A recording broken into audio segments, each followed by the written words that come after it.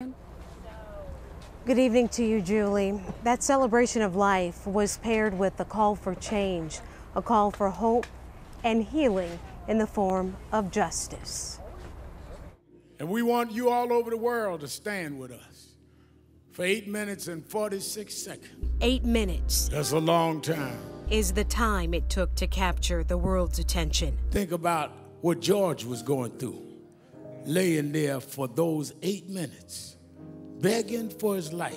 10 days ago, the world learned the name George Floyd, killed in police custody. His death ignited the next movement. But we've never had a demonstration around injustice like this, where in many cities there are whites, majority white cities, are leading those demonstrations. Martin Luther King III, oldest son of the civil rights leader who dreamed everyone would be treated equally, was among those paying tribute. When you see the video, we all know how graphic it is. It captured the imagination of the world. Very few things do that. So this is an unusual moment in the history of humankind. The memorial, a celebration of George, whom his family called Perry and Big Floyd. George was somebody who was always welcoming, always made people feel like that they were special. The thing that I would miss about him most is his hugs. When he would wrap his arms around you, you would just feel like everything could just go away. Any problems you had, any concerns you had would go away.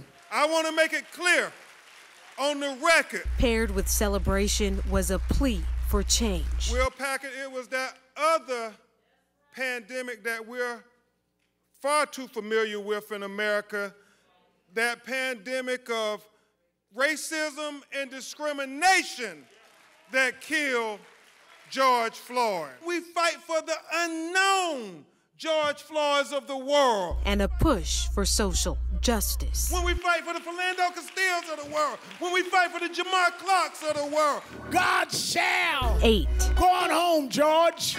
A symbol of a new beginning. You changed the world, George. And the perfect time to pursue change. What we want, not two justice systems in America, one for black America and one for white America.